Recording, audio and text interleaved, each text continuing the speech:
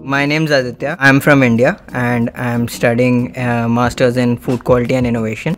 University of Leeds for Food Science is one of the top ranked in the UK. The course is a mix of practical and theoretical backgrounds both. So it's more about how you solve case studies.